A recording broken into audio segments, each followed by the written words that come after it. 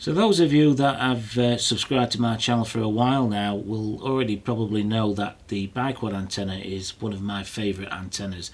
It's simple to build and it really is a powerful antenna, and you can get one up and running in a matter of a couple of hours with very little tools. It really is a powerful antenna.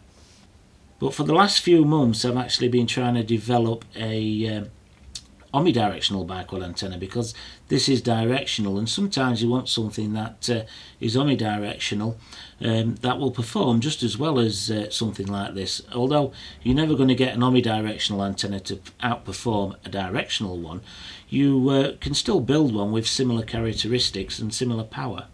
So this is a design I've come up with. Its dBi is similar to this. This one is actually probably about 14 dBi, 15 dBi, because it's a double biquad.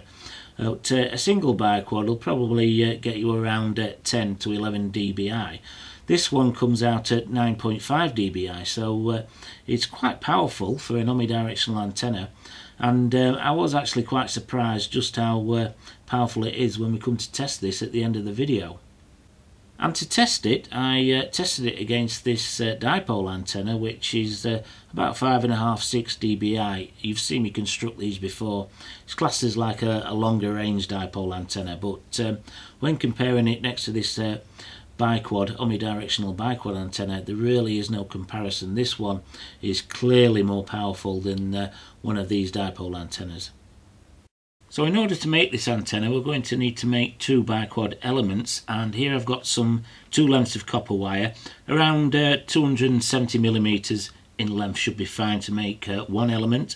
And you're also going to need some needle nose pliers, preferably like mine, where you've got a nice flat surface here, so we can butt it up to this measuring tool that is exactly 31.5mm across that horizontal there, and that saves us actually measuring all the different wavelengths for the bends. So to make the biquad element itself, it's pretty straightforward. I've done a few videos now, and I'll link a few in down below if you are quite new to my channel. And it's really easy using this method by actually making yourself a little measuring tool first and using that as a template sort of to actually put all your angled bends in. So you butt it up against the measuring tool and get your needle nose pliers, and you can remove it, and then you know that this length here is exactly a quarter wavelength at 31.5mm, so we can put our first bend in there, and that's why it makes it real easy. These pliers are really cheap off Amazon, but because they've got this large flat area, they are ideal for making biquad antennas. And then we can put our second bend in just the same, and you can do that and go around and get all your bends in your biquad real easy and real quick. So my two elements are now finished, and what I've done, I've gone round, straightened them all up and made sure they sit nice and flat to the surface itself. And because my copper wire was purchased on a reel, it had this varnish over it, so I've actually gone in where I'm going to be soldering and removed that with a little bit of emery paper.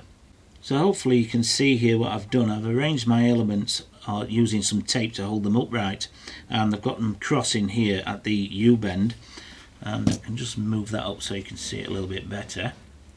So what I'm actually going to do now is put a big blob of solder right here in the centre of that cross, soldered up both those two together, and then we can actually move on to the coax. And just move it around a little bit just to make sure you've got that completely soldered up. So now we're ready to move on to the coax that we're going to use for this antenna. Now this is LMR 195, it's low loss coax, or you could use some other type of quality branded low loss coax, and this has actually got a lot of strength in it, so we could actually use this. This type of coax, the RG402, is a little bit too thin, and with the weight of the element it would probably bend over, so I'm going to use some of this semi-rigid stuff again. Really impressed with this stuff. This is RG316. So I've got a length of coax here that I'm going to prepare ready to solder on the elements. I've cut the outer braid back here to expose 3mm of the inner core, and you want to try and aim for a gap of about 3mm. And what I'm going to do is put some solder around the side of this outer braid here at the top, and a little bit of solder on top here because that's where we're going to attach our element to. So you're going to need some kind of clamp to hold the coax vertical while you actually solder all this together. And the best way to do this is if you've tinned up the sides of the coax here and just a little bit of tin on the top of the inner core of the coax, and also the base of the legs, make sure you tin those up as well. And if you just place it on top like so, and then go in and solder each individual leg one at a time, and then very lastly solder the center pin to the top of the element here, then it should be okay. That's the easiest way that I've found to actually do this so far.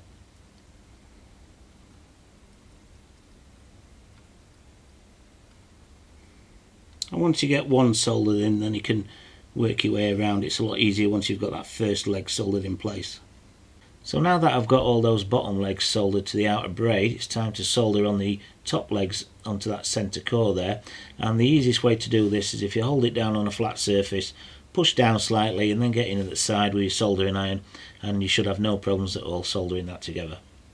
So this is the antenna virtually finished, but a couple of things I like to do before I actually paint this is get my Dremel here with a flat cutting wheel on and just level off the actual joints of those bottom legs all around the base here with that coax. Get rid of any spurs or anything like that, just to make sure that there's no risk of those shorting out and connecting to that center coax there on the actual antenna, because it'll short out your blades and your antenna will be no good. And something else I like to do is some of this epoxy putty here, mix a little bit up and just mould it in around the legs top and bottom, just to add some more strength there. You could probably use hot glue as well, but I find this is quite strong and it does a much neater job.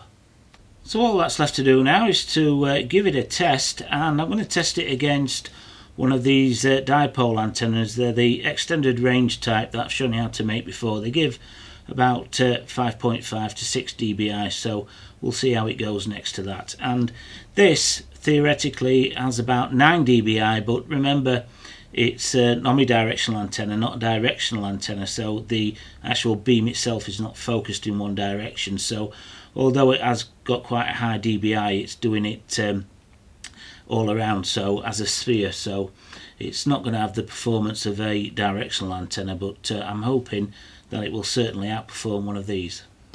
So I've got the dipole antenna connected at the moment, and it's coming in respectable, about 65% there, hovering around between 60% and 65%, so I'll just see if it settles down a little bit. So what I'll do now, I'll connect up the biquad antenna, the omnidirectional biquad I've just built. See what kind of difference we get.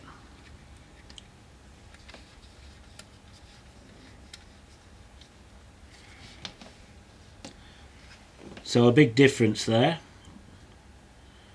jumping up to about 88%, settling about halfway.